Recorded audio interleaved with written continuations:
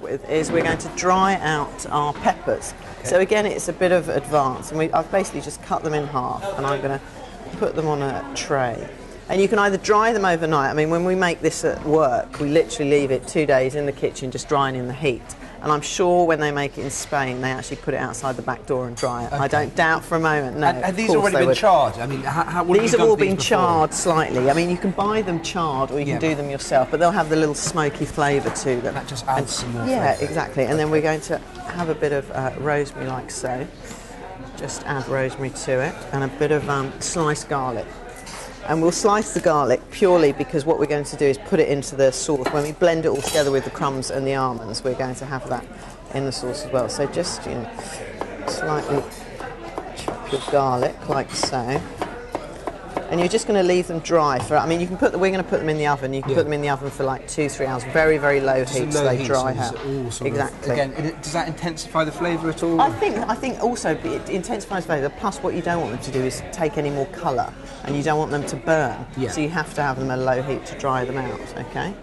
So like so. Could you do something similar to tomatoes?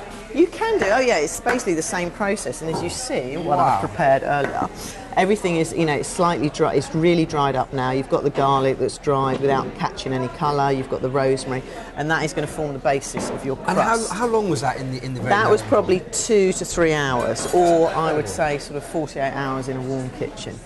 But we're a bit stuffy in the sense that we don't like leaving stuff out. But you know, health and safety. I know exactly. We love health and safety. Yeah, of course we do. Right. So we're going to put our almonds in here, and we're going to add all our peppers into this beautiful contraption, and basically blend them all together. Okay. Okay.